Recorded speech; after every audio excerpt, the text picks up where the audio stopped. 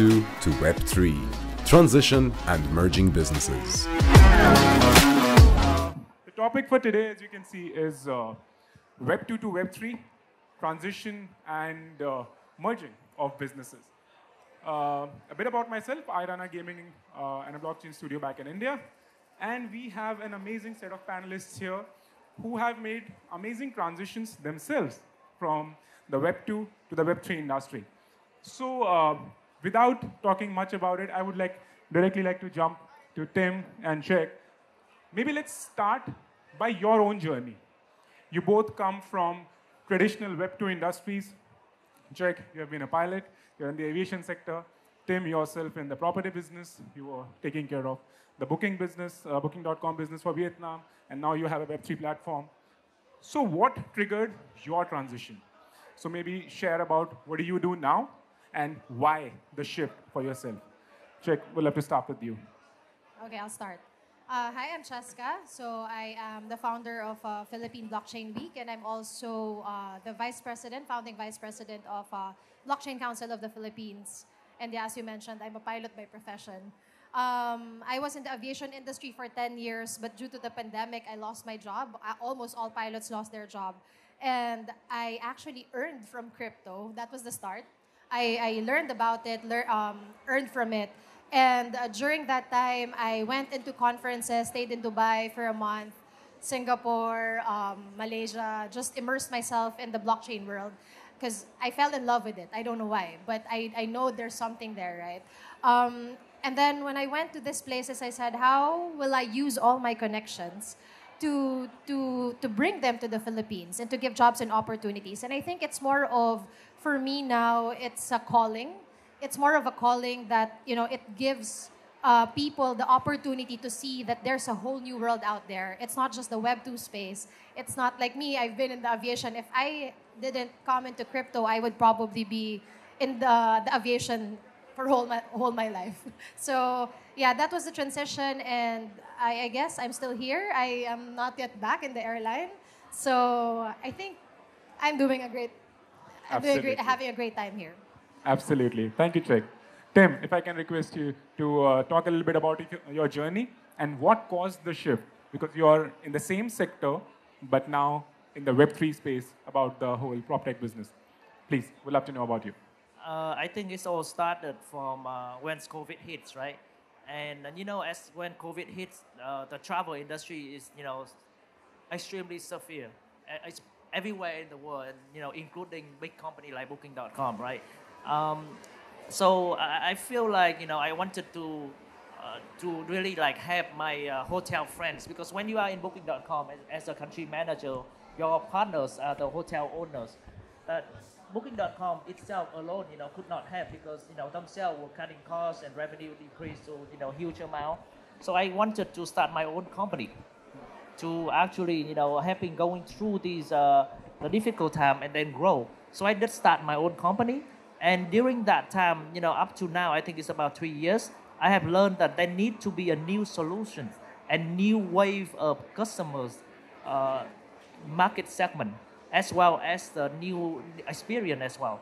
So, going through that, I think that the Web 2 always there, is the strong foundation.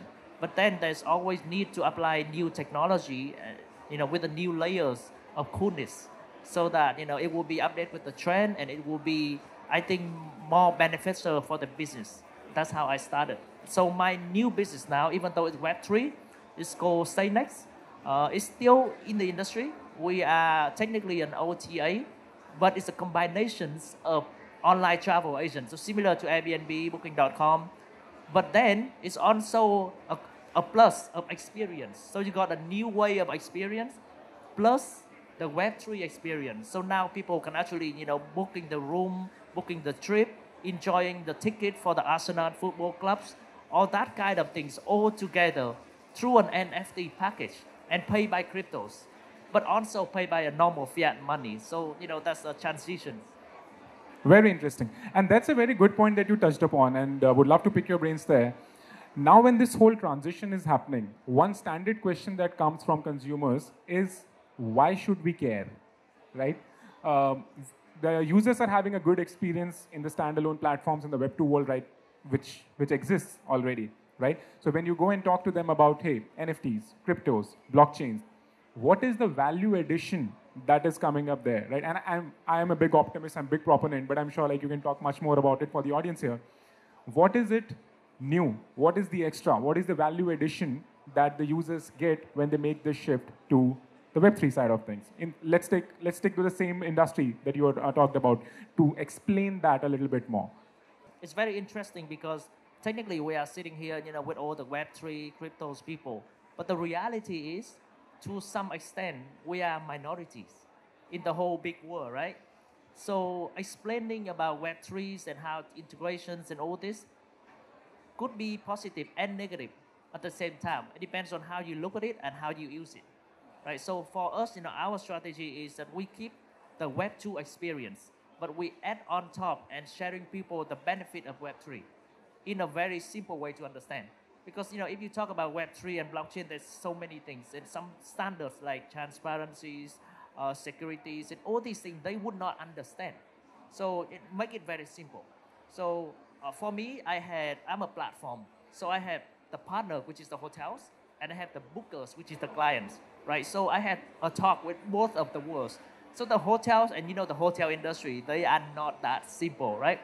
So when I talk to them, I explain to them, hey, this is where you're gonna get a new wave of customers, and that's exactly what they like.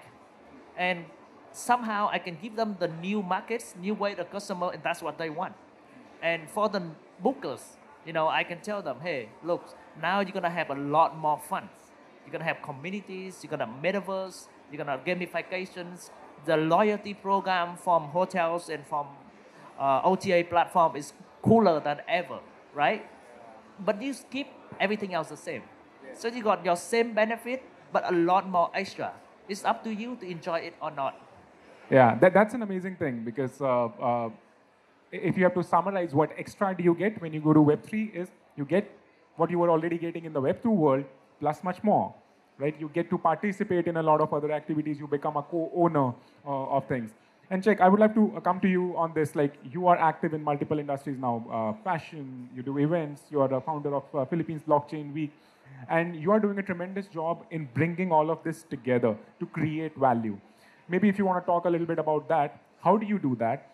And I'm sure you're interacting with a lot of clients when you're doing this. So you must be getting a lot of questions around these things. How do you address it? Definitely. I mean, I'll give you a sample. So in my event, I will actually bring the world-renowned fashion designer, 𝐒𝐿𝐻𝐿. He's a Filipino, but he's been dressing the royalties, Lady Gaga, Beyonce, etc. Name it, the celebrities, right? He asked me, like, why should I be there? And I told him about how he can be here and how it can protect. So that's my word. It can protect your gowns, maybe. Like, you have, for example, the watches, jewelries, gowns that you have, you will know that it is legitimate. That you can have a digital counterpart and you can tell them that, hey, this is an original version, because there can be a lot of fakes, right? But, I think it's the protection that they are looking into. Also, we are actually partnered with Department of Trade and Industry, for example. They will be doing a creative summit. So basically, they're bringing 74 of their industries, may it be in toys, fashion, drawing, paintings, and everything. They'll be bringing it and partnering with us to prove that blockchain is needed in those industries. And we will prove that through use cases. And I think that's what others are actually looking into. It's actually the use cases. If you don't show them something, then they won't actually believe it. I think another one is there's also our partnership with Philippine Airlines. So it's an airline meets blockchain. So they're the first airline that has the NFT in the Philippines, and it's the same. Mabuhay Miles. They've been doing it for years. But if you have that Mabuhay Miles and you add more value to it, and you're also in the blockchain, you would know that this is a legitimate card. You can falsify it and everything. So basically, it's just adding value to whatever they already have. You won't actually change anything. You will just add value to it. So that's my explanation to them. Right. And one thing that I picked up very carefully from this conversation from both of you is, one is the security aspect, ownership, and the use cases, right? And I would like to specifically come back on all those 3 points. But before that, just to add more context to it, the importance of education. Because it is a new sector, because we are looking at a lot of new use cases, there is a requirement of educating the users as well. So Tim, starting with you, because from the hotel industry, right? Today, if people are used to going to booking.com and booking their rooms, you come in and you say, hey, by booking it as an NFT, you get a much more, right? But you have to make them comfortable to trust that, yes, getting this much more is going to be an add-on and not a replacement of what I was doing earlier. So how do you achieve that? How do you make sure that the users are really comfortable adopting to this new technology, which has, of course, tremendous benefits, but how do you tackle the user comfort there? So I think as everyone's sharing, it's for Web3, it's added value.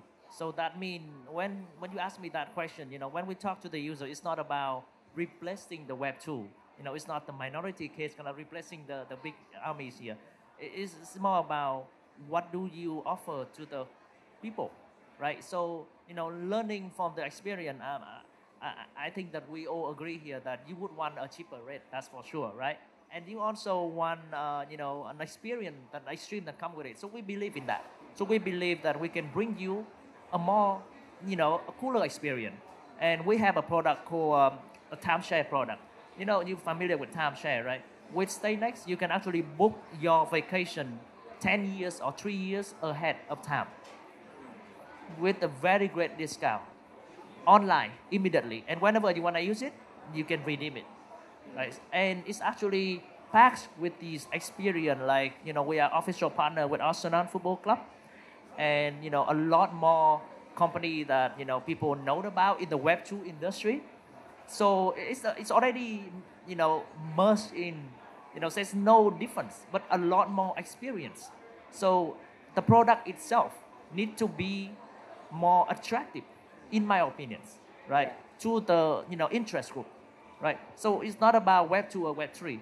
And then the Web3 will have, for the specific business, I think that payment much better. Adding more payments options, faster. And also it's a way for people to liquidate, right? So that's, more customer. And this is interesting. I think that based on our research, the Web3 people spend a lot more. Who doesn't like that? Yeah, interesting.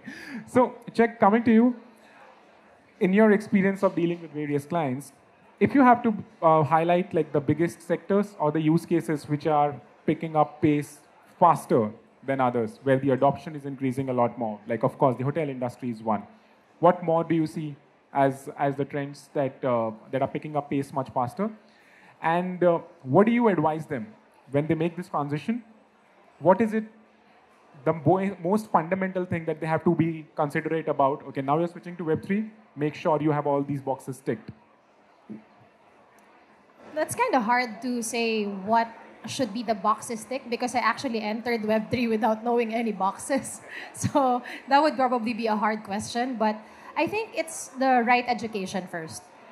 Even if you don't have that, college degree for whatever blockchain that is, you need to at least, research. There's Google out there, you can research anything.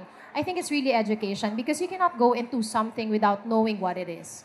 And, you would prevent whatever scams, whatever problems that may arise, and you don't want to learn it the hard way, right? You want to learn this technology in a good way, and you also look for people who are already there, who are already doing it, and has been there for quite some time, and they will actually lead you. You connect with the right people. That's the number one. You connect with the right people. Yeah. I think that's the only thing that you need to do in the first step. Because if you connect with the right people, you know what to do, you know what next step you would take. And having all of these use cases is just a bonus for them to know that this is legitimate, But at the end of the day, you really need to know what you're doing, learn what you're getting into, and I think that's it. Yeah. Thank you for that. And Tim, coming back to you, how important do you think is collaborations and partnerships in when you are entering this space? Because there's much more. The plus that we offer to the users currently, that becomes much more enhanced if you are partnered up with some other vendors, other players, other builders in this industry. So do you want to talk a little bit more about that and highlight the importance of this specific thing when any company, any user, You any mean, product is entering? partner in Web3? Yeah. Well, in my opinions, having a great partnership is important no matter what, in anything in life, right? In persons, personal relationships, working relationship, and normal company relationship, and Web3 relationship. But I think for Web3, it's even more important and actually easier because I think we were built, came from that. We came from community-based, we came from partnerships, and things are much faster, and, in my own experience. So I think that is great opportunity that no business should miss, definitely. Because, it's always better if you do business with your groups of partners, because you cannot, one of yourself doing everything, right? So with great partners, that fit in with your business, much better experience for the customer and for yourself and for the company, for society as well. Right. And the biggest gray area or the biggest question mark that sometimes troubles the Web3 industry is the regulatory aspects to it. So what's your take on that? Number one is in the specific industries that you're operating in, how are you seeing the the regulators progressing, understanding? To give a little bit of background, in India, I'm working with the government very closely, and we have seen the maturity coming in the last 2 years. Now they're open to dialogues, they understand things, and they are supporting the businesses, so it's growing up. And because of that, the adoption is going up much more. Now, if we go to any client and say, hey, let's transition, these are the pluses that we can offer, because the regulators are becoming more friendly, that opens up doors to exponentially grow what you want to do. So in your experience, how are you seeing the regulatory landscape in the sector that you're operating in, and especially with the clients that you work with? And how does it help or does not help in the potential that it holds? Check, if we can start with you. I think it really is important to partner with the government. As for example, the Blockchain Council of the Philippines, we're partnered with Department of Information Communications Technology, SEC, and all of this government body that you need in the Philippines, technically. So having all of this, even I told you the Department of Trade and Industry, having all of this even in a creative way, they would see it as, oh, this is not scary. I think this is legitimate because the government is working with them, and at least there's this thin line between you going into Web3 and at least removing that thin line for them if there's a government body and regulator that's included in the conversation. And it really is a game changer, basically. It's a game changer, having all of this government officials supporting all of us. And at the same time, I guess, if you work with the government, you would also know if something is, sketchy, or you would know. You would have that access to checking everything if it's legitimate. And I think it all boils down to legitimacy. Tim, your thoughts, please. Oh, I really like how you say adaptions, because that's what we believe in as well, right? It's not replacement. So I think just like what she said, right? We are, very serious about compliance. And the only problem is sometimes there is no compliance to follow, because, there's no rules. So we will try our best, to get license or to follow regulators on every single topic that we do. One of the reasons is, we are still in the normal business, which is Web 2. So all our suppliers, which is the hotels and the clients, including Web 2 and Web 3. So we need to making sure that we are follow every single rules in every country. And for us, applying Web 3 is a new way of new experience for everyone to adapt, right? So whatever that we need to get, the license, the following regulators, meeting up with the government, country, blockchain association, we follow it all. So that's our direction. And I think that works because we, like you said, we get update on the direction. But so far, I see a lot of positive, in a lot of countries these days, as you know, right? Thank you for that. Now, my last question, and Olga, we are on time, is, yeah? Okay. So in the panel before this, we heard one of the panelists talking about, hey, we are very early on in our journey. I agree and disagree to that because of in the last 2 years itself, the kind of progression that we have been able to see. I agree, it's pretty early on, but at the same time, the way the sector is growing, that's tremendous, right? So for any new business that we venture into, there's always a short-term outlook that we have that, okay, in the near term, this is what we're going to achieve, and a long-term vision. How do you see the transition of the Web 2 businesses to Web 3 in the near term, and as well as what's your long-term vision towards it? How do you see, let's say, 5 years down the line, the businesses operating in the particular sectors that you are expertise in? How do you see that shaping up, and how will it be much different from where we are today? Check. I think it really depends on what industry. On the gaming side, the Philippines is really known for the gaming. So for those who doesn't know, it's the Philippines is actually the tech capital of the world before, and then it became the social media capital of the world. And now we are aiming to be the blockchain capital of Asia, or at least the way to Asia, right? And I think this is really helpful in terms of the adoption rate. The gaming side is actually a good penetration to Web3 because you do not know that you're even using Web3, right? And you're still playing, and it's just there. You don't know that it's there. But I guess for all the businesses outside of gaming, it's a little far from, in reality, it's a little far from that. You cannot expect them to be onboarded when they don't even know what blockchain means, and when they don't even know what Web3 means. And I think it still boils down to education. So I guess when there's more educational platforms, or at least even podcasts or shows that explains these things to normal people who doesn't know about anything about it, then the adoption rate will actually go faster. But in the Philippines, we are a tech capital. We're very techy. And so, yeah, I think it's quite the adoption here is, as you can see, AIBC here. So we are we adapt very easily. Amazing. Tim?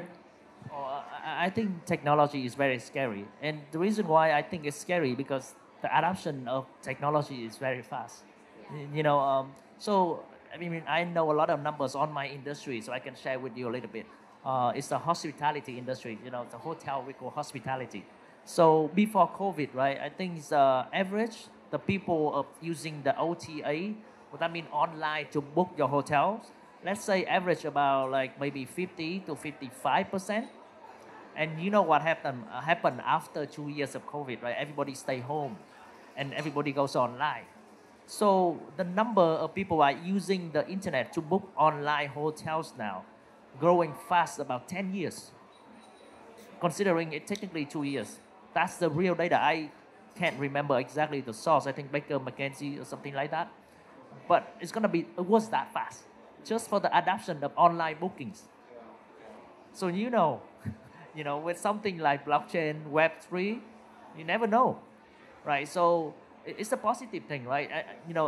I always believe that it's going to be part of life.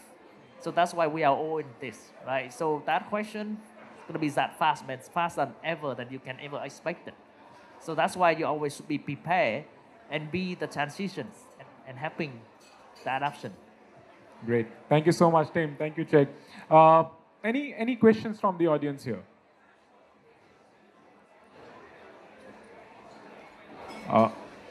Yeah, sure.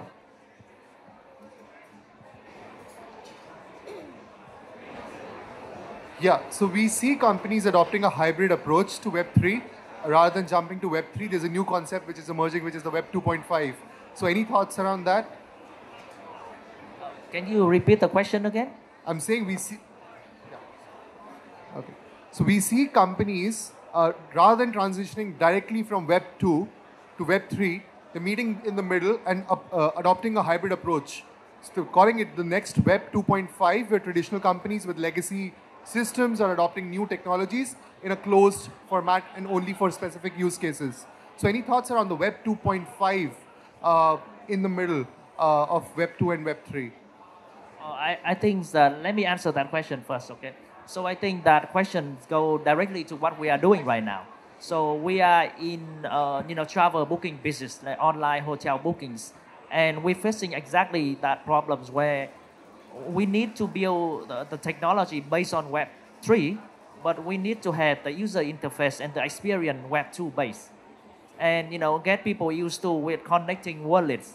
And so for us, I think we exactly at the Web 2.5, and there's still a lot of questions regarding to which blockchains and which coding languages that we should be choosing. It's actually a very interesting problem, but I actually like it a lot because to us, I think it's no longer Web 2 and Web 3 anymore because people want the same things, right? People still want the product, people still want to travel, and people want to have a better way for the payments. And whether it's crypto now or could be something else later, whether it's an NFT now or something else will be called later. So we believe that applying whatever most updated technology to fit in with the trend, fit in with the demand is what we're gonna do. But making sure that the product is meet with the customer expectations. I also don't think that Web 3 can just stand alone. We need Web 2.5. Basically, I'll give you a sample. So we have our tickets, right? For example, our tickets for Sigma. Instead of just selling it as an NFT, we still have that option to buy as a normal fiat, credit card, etc. Because not everyone, you cannot ask everyone to go into NFTs, into the blockchain world. And so I think this is where the 2.5 is very much needed. And you will need it forever. There's no such thing as Web 3 for me, purely Web 3. So you need something in the real world, technically just anything phygital, anything in the real world. So that's where you draw that line. And there's also, like, for example, a VC startup matchmaking that we're doing. It's a Web 2 show, but then there's still Web 3 companies there. So basically, you just can't you can do Web 2 alone, but not Web 3 alone. It's still Web 2.5 in reality. So I can explain a little bit regarding technology. So, in hotel business, we have something called a channel managers. It's a software to connect all these sales channels, right? So when we're taking the room from hotels, we use the software to go into the property management system to get the room. But then we do that in a Web 2 base. After we get the room inventory, we start to mint it in the NFT. So it's a process that both Web 2 and Web 3 through the API connections. So, that is something like Web 2.5, right? Not completely Web 3. Yeah, so it's not like an entire shift. It's you're picking up the elements where you can add a lot of value and using Web 3 for that while sticking to the roots where you don't need to make the shift, right? Great. Thank you so much, 𝐒𝐿. Thank you, Tim, for your amazing insights. It was a pleasure interacting with you. And please reach out. Our panelists are going to be around. If you want to connect with them, they have amazing insights to share with you. They're very active on LinkedIn and their social media. Please connect with them. And once again, thank you so much. Thank you. Thank you, Olga. Thank you, guys.